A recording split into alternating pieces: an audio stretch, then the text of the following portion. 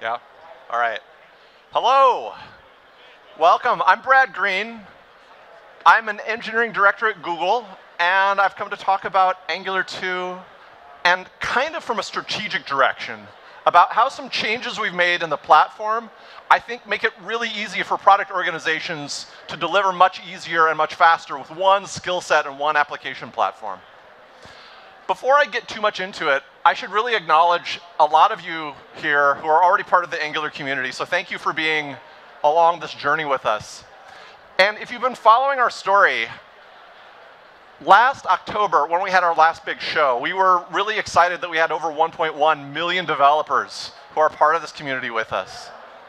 When we moved to now, and we take a look again at how many developers we think we have, we've had this nice bump. About 200,000 people have come on board.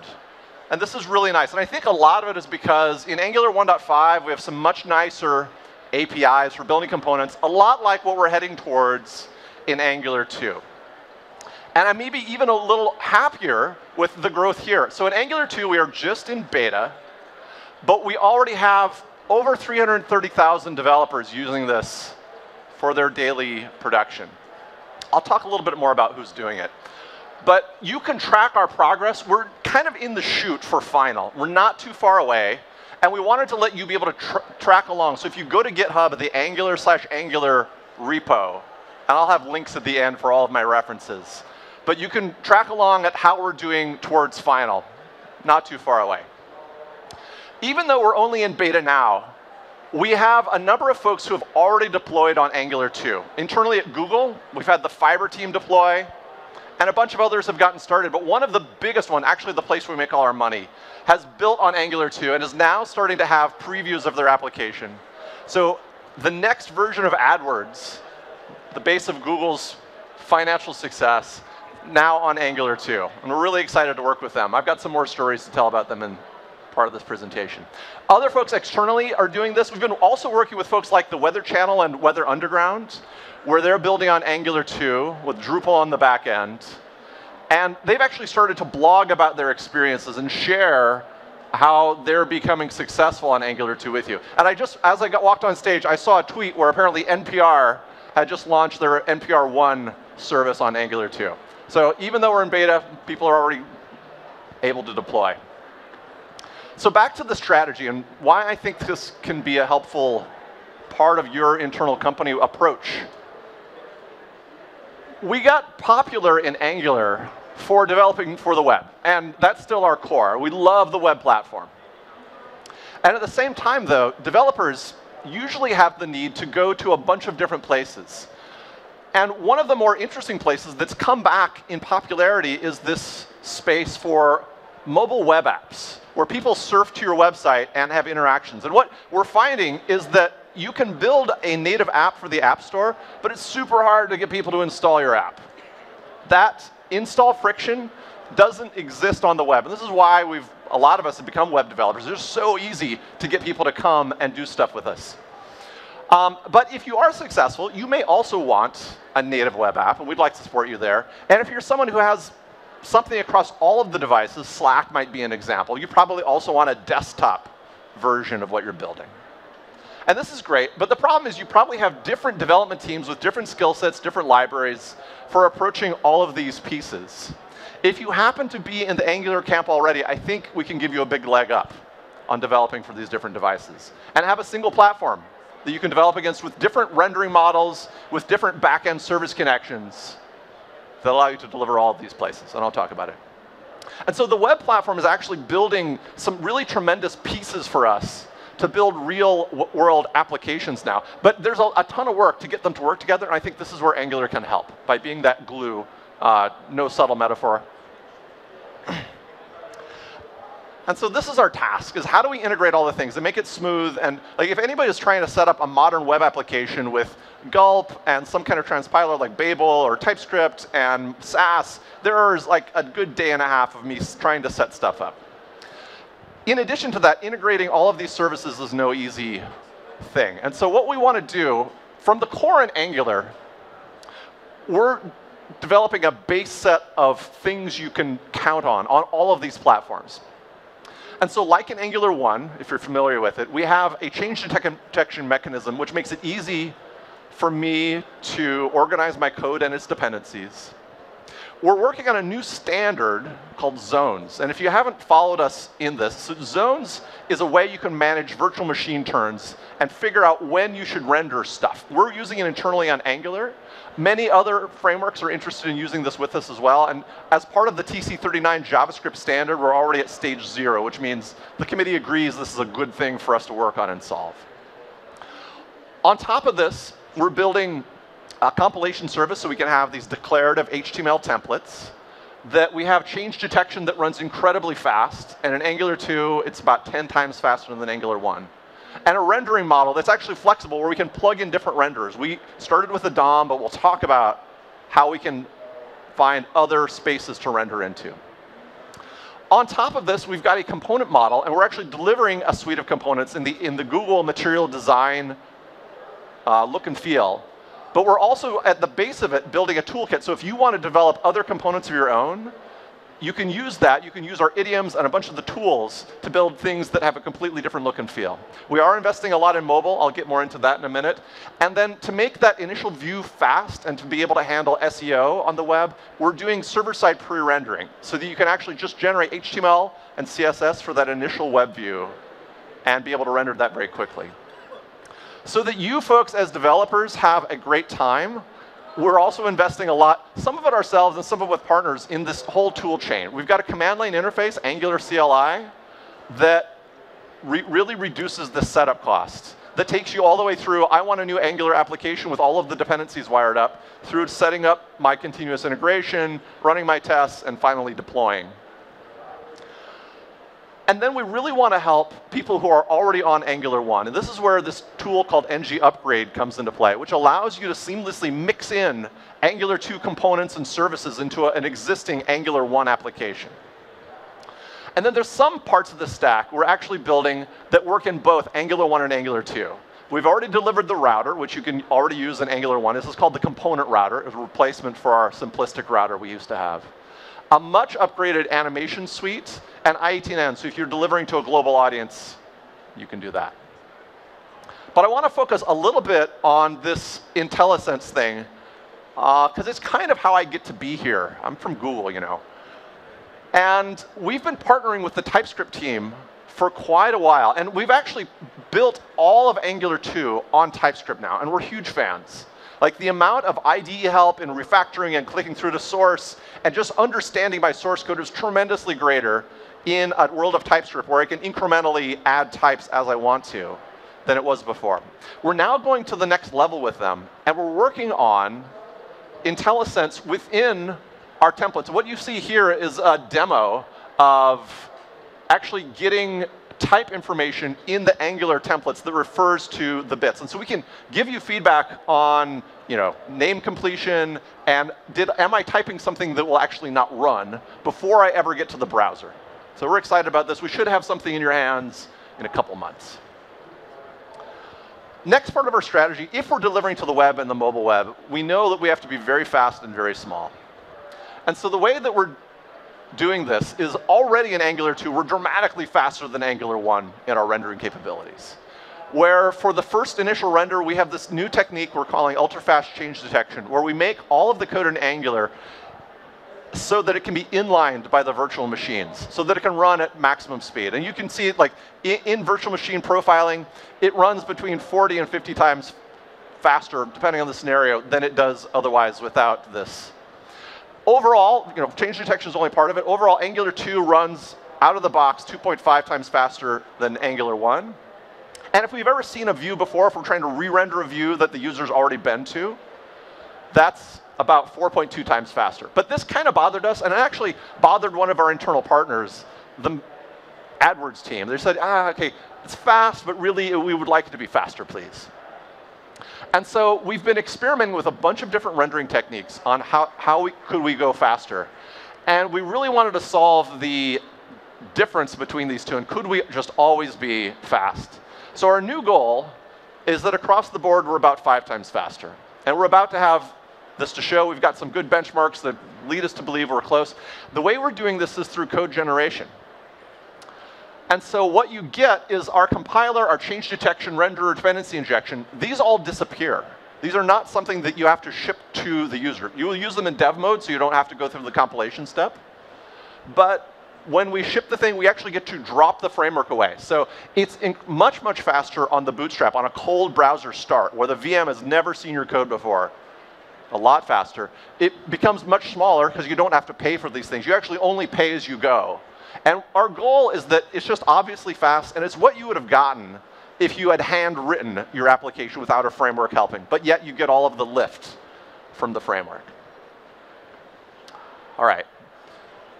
So I mentioned a little bit about this, but there's this new term for mobile web apps that we're calling progressive. And progressive in a sense that what a user would do is they'll surf to your site, and they go through this kind of auto-install process that they don't have to do anything for. But your code gets cached, and so if they ever come back to your site, it will be very fast.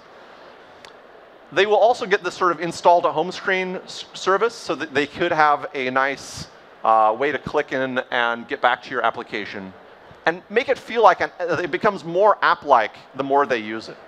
Now, behind the scenes, the way this works is there's this facility called Service Workers.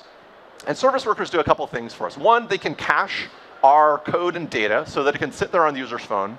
And they can also update this data without the user ever having to browse back to your site. So they can always have fresh code and data, latest version of your app, just like I would experience with a native mobile app. And you can do push notifications and nice things like this. And it works with intermittent or non-existent networks. So you can be offline and still have a successful web app experience now. This is just one of the features that all the browser manufacturers are collaborating on to bring these progressive web apps to us. They'll work on the desktop too, by the way. Now, things we're doing in Angular to help even make this better. Number one, make the initial load much faster. And number two, on making it more responsive. For initial load, I kind of mentioned that we have this server-side rendering story called Angular Universal. And for responsiveness, we want to take advantage of web workers, the ability to have another thread or use another processor core on your device. For Angular Universal, the way this works is Angular is now decoupled from the DOM renderer. Not true in Angular 1. We couldn't do this in Angular 1. But we have it so that we can actually replace the renderer with something that's not a browser. And so what we do is when the user makes a request, we actually render everything, combine the template with your data, running your business logic, and just ship back HTML and CSS, which is incredibly small and renders very, very fast without any JavaScript involved. We do ship a tiny JavaScript library, or it's optional, you can, so that if the user clicks or scrolls or does things that you want to capture those events, that will then get replayed to your app once it becomes live. And so while they're viewing that initial content, we actually push down your app, and it becomes live eventually. And this works well. So some benefits, or some places that this runs right now. Right now it runs in Node.js. We've demoed this for quite a while. Last fall, Steve Sanderson demoed this running as part of .NET. We've been working with the Drupal team about making this run on PHP with Twig templates. And then with some Java folks, we want to make this run from there. And so this is the nice thing about having a decoupled renderer and also a decoupled templating system. We can now run in many, many backend environments and integrate very well, depending on what code you're writing. If you're working on Ruby or some other language you'd like us to integrate with, maybe this would be a fun thing for us to collaborate on. Now, on responsiveness, I said, hey, web workers is going to be the path here. And web workers have been around for a long time, but pretty much nobody uses them because it's super hard. And it's this nice facility, but in JavaScript, you probably know that it's a single-threaded environment. We pretend that it's multi-threaded because we have this event-based model, but really everything runs in one thread. And if I'm doing garbage collection or heavy data processing, things will slow down, scrolling will become jumpy. It's not a nice experience. And so in Angular 2, just by changing the way you bootstrap your code, you can actually move all of your code and most of Angular into a web worker off the main UI thread and have a much smoother experience. I have a demo of this. Here's this benchmark. You may have seen it or maybe not. There's a way to compare frameworks. It's called DBMon. And there's a whole bunch of framework examples in it. We kind of don't like it. Actually, Angular performs very well in this, so we kind of do like it. But we don't like it because it's not actually a true test of framework performance, because there's a lot of work that's going on in generating the data that's driving the frameworks. it is a really good example of showing how much web workers can help. And so let's go take a look. So I'm going to pull up just Angular 2 beta, and I'll blow it up so you can see the frame rate at the bottom. So we're going something like 70 to 80 frames per second, which is awesome. But let's run this now inside a web worker.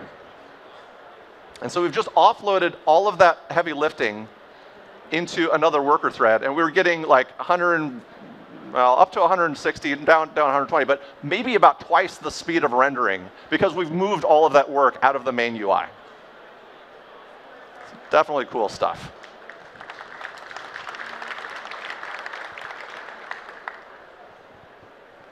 OK, just to sum up, we're really investing a lot in these progressive web apps. We're going to use Universal to make the initial load fast, make it easy to consume and use service workers through our CLI and get your jump started there, and keep a very responsive UI if you're doing heavy lifting in JavaScript. We also, as I mentioned, we want to support this installed mobile realm as well. And there's a couple different options you have. The folks in Angular 1, we haven't had too many options because, like I mentioned, we were tightly coupled to the DOM. We could only render there. We're going to make that better, too. But we've already seen that in Angular 2, we've got a couple different places that we can render. One being the DOM, the web worker, and then on the server for Universal. So we can extend this to other places we might like to render. Now, the team we've been working with the longest is Ionic. And they're it's a very popular way to build Cordova-based installable apps for iOS and Android. So this is not really another renderer, but they can take advantage of the web workers and the new speed and memory efficiency in Angular 2. It's going to run much, much better. With NativeScript, however, you can get a completely native look and feel and actually use completely native elements on iOS and Android. So the text fields and the dialog boxes and all of those things, actually native code running at 60 frames per second and all of those nice things. But with Angular still as the core way that we write our applications. We've worked with another team out in Europe to make the same thing happen for React Native. So there's a couple different options, a little bit too much for me to get into today, but there are many ways to install mobile apps. For the Ionic folks, they've actually just released a Windows Universal Platform look and feel icon. So if you want to develop for Windows Phone or even Windows Desktop, here's a great set of widgets that run on Angular 2 already that can work for you. So we have all of these different rendering places that we can go in Angular 2. Well, there's one place left, which is desktop. And so on desktop, there's a couple different ways that you can get there as well. So one, even in Angular 1, you can make use of this thing called the Electron shell. And in Electron, what you do is you get a Chrome web view coupled with Node.js. And they get to talk to each other as part of your app. What this gives you is a way to write real applications just written in what you already know for the web, HTML, CSS, and JavaScript. They've got installers that run on Windows, Mac, and Linux, and give you access to the things that make it feel like a real app, for menus, notifications, all of these kind of good stuff. Auto-update installers, fun stuff. However, if you look at my very simplistic diagram, it looks suspiciously like what I showed for web workers. And so we can do that same trick. In Angular 2, we can move Angular into Node.js and have it run over there. And it has that same benefit that it's fast because it's not on the UI thread. You could do really complex things. If you wanted to write Photoshop now in this environment, why not? Could run on the web and could run on desktop and phones. I think even more powerful, though, is the fact that now that I'm in Node, I actually have direct access to the platform APIs. Many of them are already wrapped for you from Node. You can call out fork system processes, all of these good things. So just from right within the services of my Angular app, now I can call directly to things like platform level authentication, the database, hardware through USB, whatever I wanted to do, without having to go through HTTP and not having this other service layer implemented. Oh, that's super cool. I'm really excited about it. There's a repo here put together by our very own Rob Wormold, who is here at the up in the web development area in the front if you want to chat with him later. And you can get going. Nice little repo. There's another option. If you want to go on the Windows Universal path, if I'm only developing for Windows, there's kind of a similar thing here, where the architecture, very, very similar to Electron. That diagram I showed on the last page is exactly the same. Develop in HTML and CSS and JavaScript. Runs on Windows and Windows Phone. The difference being they already have wrapped all of the Win32 and .NET APIs. You get immediate access to those. Again, using the Angular core is the way that I build my components and do rendering and dependency injection and all those fun things. And there's a starter repo for this as well. You can go check it out. And I will tweet out these slide decks so you don't have to remember them. Find it later. So this is the entire stack that we're really working a lot on this year to make you guys successful. I hope it's helpful. Here's the list of links. Like I said, I'm going to tweet out the slide deck right afterwards. And you can find me at Bradley Green on Twitter. I'll be around here for a couple, 10 minutes. And then you can find us up front in the area with the rest of the Azure platform folks. Thank you so much.